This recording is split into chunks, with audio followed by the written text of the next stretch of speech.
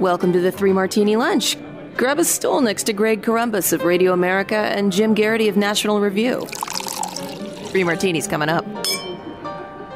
Hey, really glad to have you with us for the Tuesday edition of the Three Martini Lunch. Jim Garrity joins us today, as we said yesterday, from the Republican National Convention in Milwaukee. He'll join us from there tomorrow as well.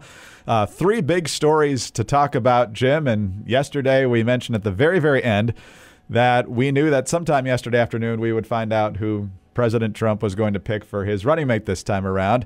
We were pretty sure it wouldn't be Mike Pence.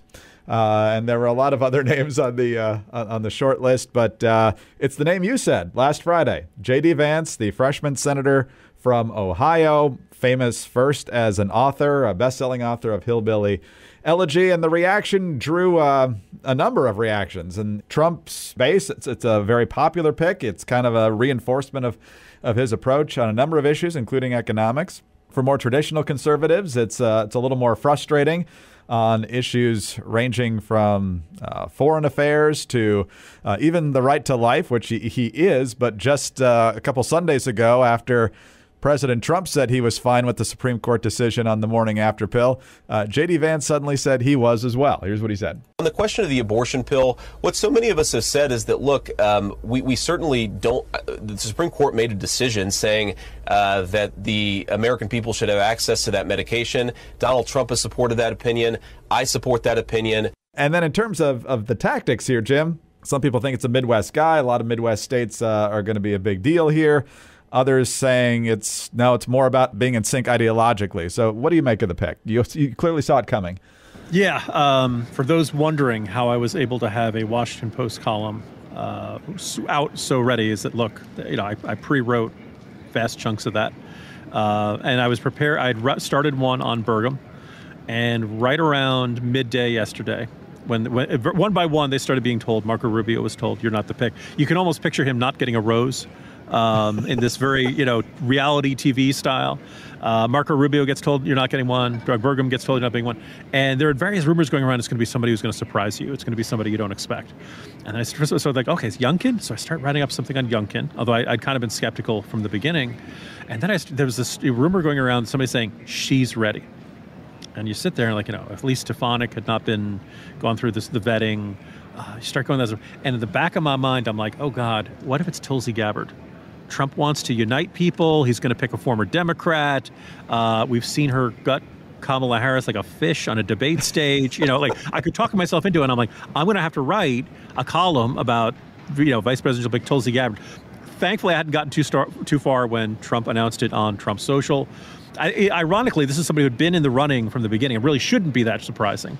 And yet it was a little bit surprising for the electoral reasons, which I'll talk about in a second. I'll start out by being nice, and I'll say, first of all, if you really want to hear the sales pitch for J.D. Vance, go read my colleague, Michael Brendan Doherty, who is a just effusive fan. And that's right in his sweet spot of exactly who he wanted.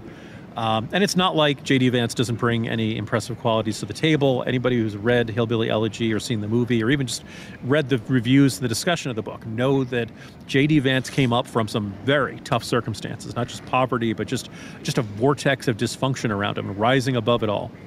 And that's what kind of went to the Ohio State University. And my apologies for the Post column mentioning it as simply Ohio State. My understanding is that Brutus will throw acorns at you or Buckeyes at you if you don't call it the Ohio State University.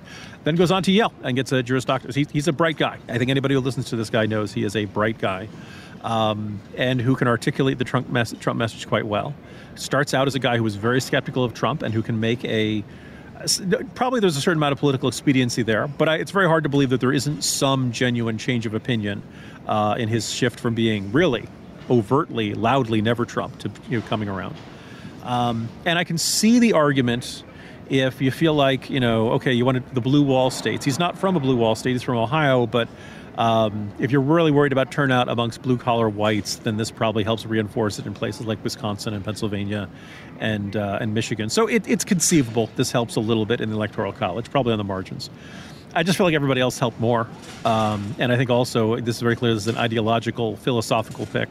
Can't help but wonder, Trump having been through this near-death experience, it did make him think about his successor.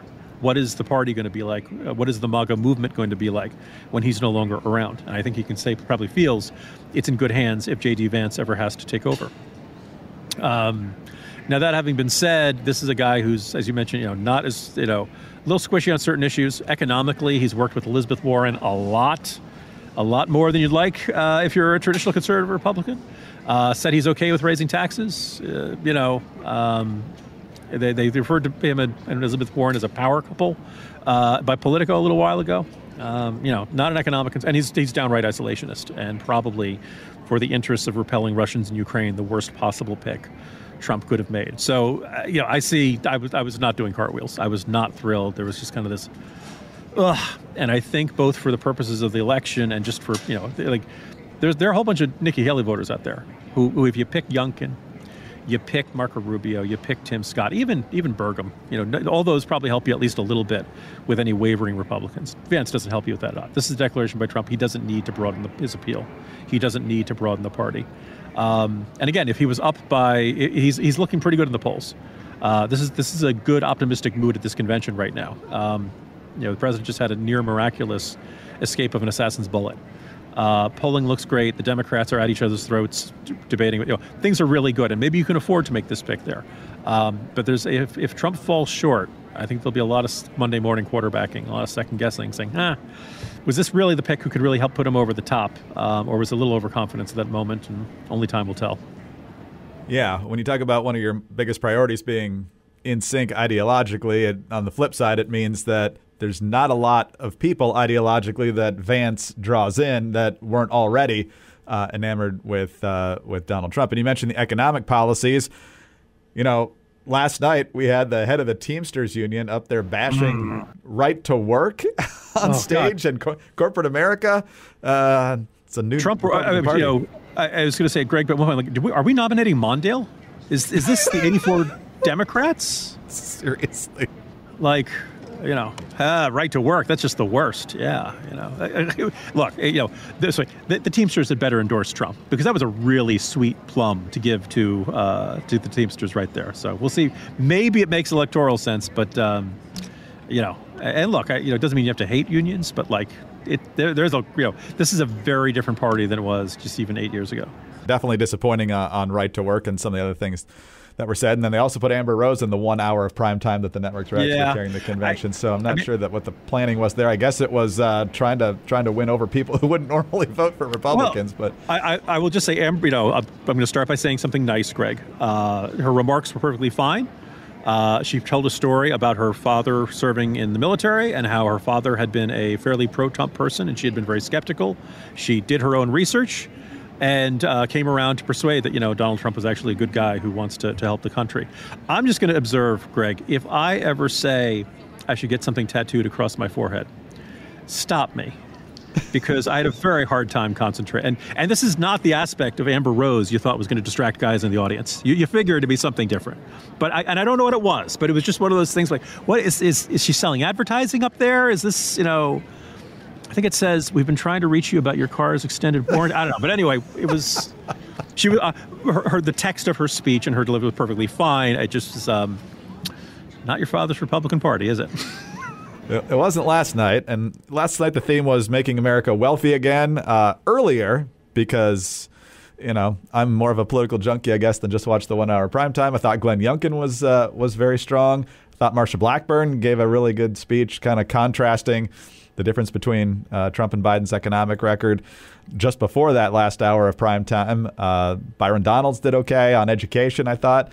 So there were a lot of good moments, but curious as to what they really wanted to feature last night. I haven't done the research, Jim, but I have to think that the age gap between Trump and Vance has got to be the biggest, certainly in our lifetime and maybe ever. I mean, it's between 38 and 39 years. That's basically double Vance's age. That's got to be up there with George H.W. Bush and Dan Quayle, and maybe McCain and Palin. But if there's anything I learned last night, it's the importance of doing your own research, as Amber Rose taught us. Yes. So maybe somebody can correct me. I think if they were to win, he'd be the youngest VP since Nixon in 53. So in any event, there was another big age gap, 20-some years there between Nixon and Ike. But so we will see how the rest of the convention goes. I think most of America probably doesn't have a real firm grasp on who J.D. Vance is. So Wednesday night's going to be kind of important for him to tell his story and why he's decided to join with Donald Trump on this particular ticket. So a lot of anticipation for the J.D. Vance speech, Trump's speech as well, but you don't have to wonder whether it's going to be good if you've ordered a Moink box. It is one of the great feelings to know that there's a Moink box on your porch with the fantastic meat that you've ordered, including the greatest bacon I've ever had. But it doesn't stop with the bacon. Moink delivers grass-fed and grass-finished beef and lamb, pastured pork and chicken, and even sustainable wild-caught Alaskan salmon. They bring it right to your door. The Moink difference is a difference you can taste, and you feel good knowing you're helping family farms stay financially independent too. So choose your own meat, ribeyes, chicken breasts, pork chops, salmons, and so much more. I love the Moink box, and I know you will too. Keep American farming going by signing up at moinkbox.com/martini right now. And listeners to the 3 Martini Lunch get free bacon for a year. That's 1 year of the best bacon you'll ever taste, but for a limited time. Spelled M-O-I-N-K box.com/martini. That's moinkbox.com/martini.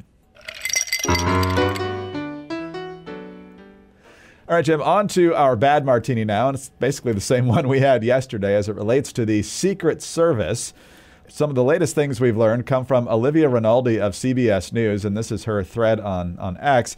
Stunning new details from CBS News on how Secret Service snipers noticed the shooter before the Trump rally on Saturday. There were 3 snipers stationed inside the building the shooter was on, according to local law enforcement. One of the snipers inside saw Crooks outside looking up at the roof, observing the building, and then disappeared. Then he came back, sat down, and was looking on his phone, and at that point, one of the snipers took a picture of him. Then the shooter took out a rangefinder, and the sniper radioed to the command post, and the shooter disappeared again and came back a third time with a backpack. The snipers called in with information that he had a backpack and that he was walking toward the back of the building. Officers believe that the shooter might have used an air conditioning unit to get up on the roof. By the time other officers came for backup, he had climbed on top of the building and was positioned above and behind the snipers inside the building. 2 other officers who heard the sniper's call came and tried to get onto the roof. State police started to rush the scene, but by that time, a Secret Service sniper had already killed the shooter, according to law enforcement. He apparently also had an IED in his pocket. So literally, you've got snipers underneath the roof that this guy's laying on, and they were apparently clueless that he was up there. And then yesterday at the White House, Homeland Security Secretary Alejandro Mayorkas, hey, what's your level of confidence? And Kimberly Cheatle, the head of the Secret Service. I have 100% confidence in the director of the United States Secret Service. I have 100% confidence in the United States Secret Service. And what you saw on stage on Saturday with respect to individuals putting their own lives at risk for the protection of another is exactly what the American public should see every single day. It is what I indeed do. Yeah, the question wasn't about what happened on stage. It's what happened in scoping out the place. Go ahead. Greg, can I interrupt? So is he saying every single day we should be seeing Secret Service agents rushing to get a presidential candidate off the stage after he's been shot? That's what he wants to see every day? That's the success story he wants to cite? I don't think that's a success story at all. Yeah. But given his own track record at the border, apparently success is not something he's familiar with. You beat me to the punchline that I was going to say. No, this guy thought the border was secure for the better part of 3 years. Right. This is really appalling. And I'm just going to point out one, previewing our next martini.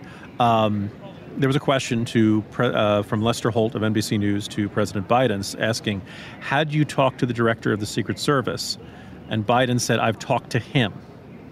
The director's a woman. And I don't think this is a pronoun issue. I don't think this is they prefer to, And Holt then corrected and used the feminine pronoun. But I genuinely wonder, has Biden spoken to the director, or has he spoken to somebody else?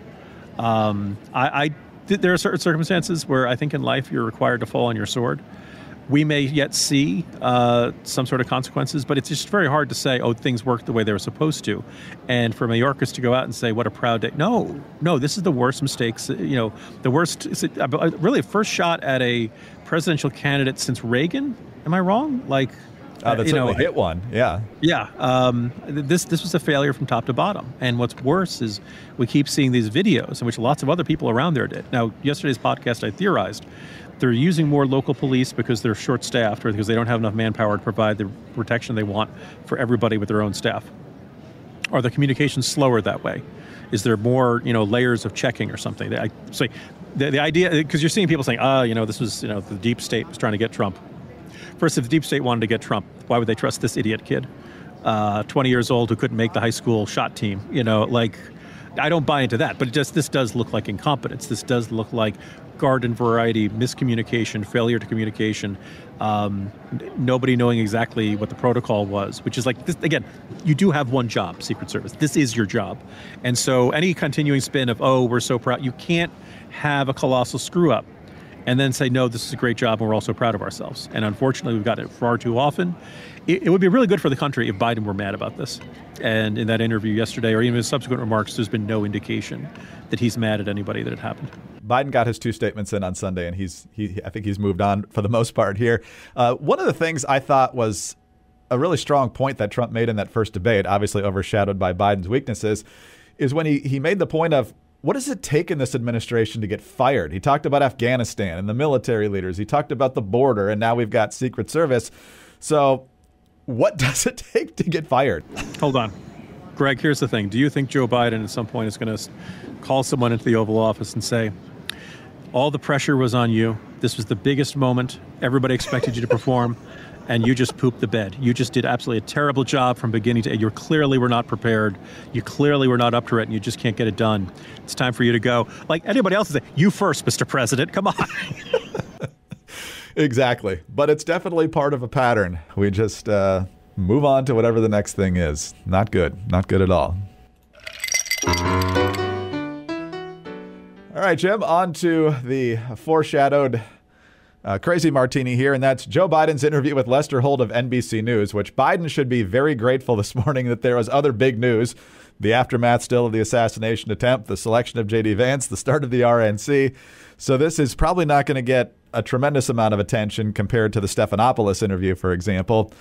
But kudos to Lester Holt for not pulling any punches here. This first question right out of the box was basically in reference to Biden's call for unity. And he referenced what we talked briefly about yesterday, and that's Biden last week telling donors it's time to put Trump in the bullseye. And here's how that part of the conversation went. You called your opponent an existential threat on a call a week ago. You said it's time to put Trump in the bullseye. There's some dispute about the context, but I think you appreciate that. I didn't say crosshairs. I was talking about focus on. Look, the truth of the matter was, what I guess I was talking about at the time was, there was very little focus on Trump's agenda. Yeah, the term is bullseye. It was a mistake to use the word. I didn't say crosshairs. I meant bullseye. I meant focus on him. Focus on what he's doing. So was it a mistake? Was it the wrong word? I don't know. He's mumbling all over the place here. But then Lester Holt says, okay, bigger picture here. You've been in politics a long time. You've been president the last nearly 4 years now. You've been very critical of Trump when he was president. Have you thought much about anything you've said that could be raising the temperature of political rhetoric instead of lowering it? And, of course, Biden has nothing apparently to apologize for. Have you taken a step back and done a little soul searching on things that you may have said that could incite people who are not balanced? Well, I don't think, look, how do you talk about the threat to democracy, which is real, when a president says things like he says?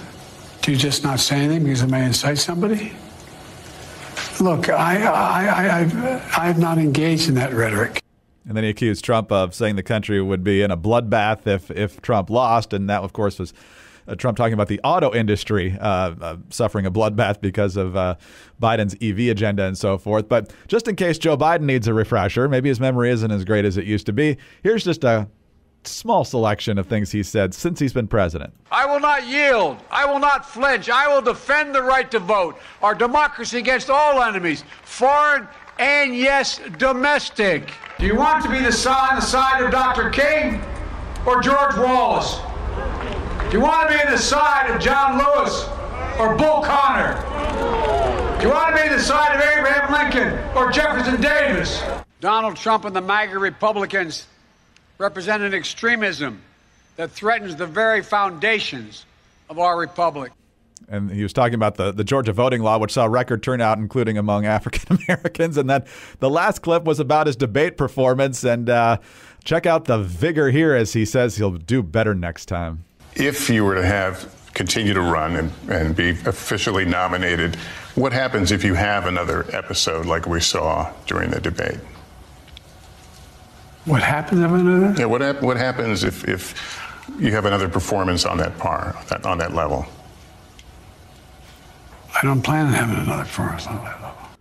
All right. Well, Jim, so what do you make of the mumbling, the absolute lack of any introspection on commentary or anything else? Well, Greg, first, okay.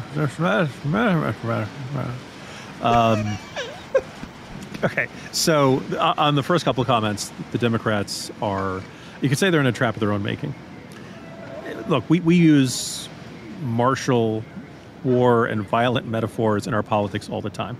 And nobody is saying we should go out and, oh man, he got, they beat the tar out of him. No one is saying literally on the debate stage, Trump went out and beat the tar out of Biden. That is figurative, not literal, as our president sometimes needs reminding of that distinction. And so we shouldn't necessarily be, they're saying Republicans pounce. I do think it's wrong to say every time somebody says, that uses some sort of, no one was saying, no one believes that when Joe Biden said, we got this guy in the in the bullseye or whatever it was, it's time to turn the bullseye on Donald Trump. No one's thinking, somebody should shoot him. That having been said, you probably want to avoid it for the next near future. And obviously Biden could not bring himself to do that. I think just broadly, what we saw from Biden in that interview with Lester Holt last night, it may not have been quite as bad as the debate, but it was bad. It was really bad. I think if I had to summarize it in one word, Greg, it would be everyone's like, did the audio cut out? And so this is what Democrats have. And I just concluded a conversation with some of my Post colleagues, and it's like, look, the super friends of Obama and Pelosi and Schumer are not going to the White House and telling Biden he's got to quit. I know there's been that rumor around, there's been that belief, that hope there's no indication that's happening. The only way they would not have him as the nominee is a convention fight. It sounds like the DNC wants to do the virtual convention, the virtual delegate call, like a week from now. So the clock is ticking. There's no indication it's going to happen. Democrats, you are stuck with this guy. You didn't have to be. I mean, it would have been a very difficult fight, but they could have chosen to say, you know what, we just have no faith in this guy's ability to beat Trump. We're going to roll the dice on Kamala Harris. And, listeners of this podcast know we are not members of the Kamala Harris fan club, but she's not senile, and she can handle a serious debate schedule, a serious campaign schedule in a way that President Biden simply cannot. And Harris may have her own flaws as a communicator, significant flaws, but she's not going to mumble in an interview with Lester Holt. That's, and she'll giggle, but she will not mumble. Yeah, she'll have her, but there will not be a fear of, remember there was some foreign leader where they kind of, I think it was Herzog of Israel, just kind of pauses and looks at the camera guys like, should somebody do something? Or, you just don't have that worry with Harris, and I think that the Democrats would eventually unify behind her and galvanize and at least have a shot in November. It's very, right now, Biden doesn't have a shot. Something could change. You could see, Trump could have a terrible moment, something else could happen, but Biden looks like he's in really sad shape, and he's not going to get better between now and November. So it's not quite congratulations, President-elect Trump, but I'm just going to observe that, Greg, I was thinking about the conventions, and I wrote about this in the Corner this morning. Didn't have one in 2020. 2016, the Republicans were still very divided. Listeners may remember Ted Cruz concluding his speech saying, vote your conscience, not saying vote Trump, as everyone expected. Right. Year before that, in Tampa, the convention was shortened by a day because of a hurricane. Who could have foreseen hurricanes in Florida in the middle of summer? Not Michael Steele when he was RNC chair. So good job there. 2008, I got tear gassed. I don't have happy memories of that one. And 2004, was in New York City. I think it was a successful convention, but people were terrified that Al-Qaeda was going to try something at that point. So I think this is the happiest mood, reporting to you live and direct here from Milwaukee. Republicans are in the best mood they've been in decades because their candidate just miraculously survived an assassination attempt. Aileen Cannon just ended one of the lawsuits against him. The polls are looking great. The Democrat pollsters are warning they're going to lose the House and Senate. This is about as good a moment as Republicans have had in the national scene in a long time. So it eventually will end. Things will change. News cycles change. But I think if you're a nervous Democrat, nothing Biden did last night made you feel any better. No, that's certainly the case. Although once the Democrats settle officially on Biden, the media and everybody else, they're gonna close ranks and go hardcore after Trump. So I wouldn't say that it's over, but it's looking probably better than at any point we've seen so far in this cycle for Donald Trump. Jim, yesterday we got breaking news that the VP selection was just hours away. Now we have breaking news that Bob Menendez is guilty on all counts in his federal corruption trial. And so I'm sure you're shocked about that one. Greg, who could have seen this? He seemed like such a nice guy and just squeaky clean. Anybody could have had gold bars all across their room and sewn into their monogram pajamas or whatever it was. So you know what? Look, we have to do something we usually don't do on this podcast, right, Greg? We have to say, congratulations, FBI. No sarcasm, no diehard references. A victory for the opposition party in New Jersey. And I look forward to the election of a completely different, new, corrupt Democrat. That's almost certain to happen. But yes, out of all the great Jim Garrity one-liners over the years, the idea that the Republicans are not the opposition party in New Jersey, where Jim is originally from, but it's the FBI, is hilarious and accurate, as it turns out. Hey, we ask for miracles. Exactly right. So, Jim, glad to connect with you today. We'll do it again tomorrow. See you then. See you tomorrow, Greg. Jim Garrity, National Review. I'm Greg Corombos of Radio America. Thanks for being with us today. Do subscribe to the podcast if you don't already and tell your friends about us as well. Thanks very much for your 5-star ratings and your kind reviews. Please keep those coming. Get us on your home devices. All you have to say is play 3 Martini Lunch Podcast. Follow us both on X. Jim is at Jim Garrity. I'm at Dateline_DC. Have a great Tuesday and join us on Wednesday for the next 3 Martini Lunch.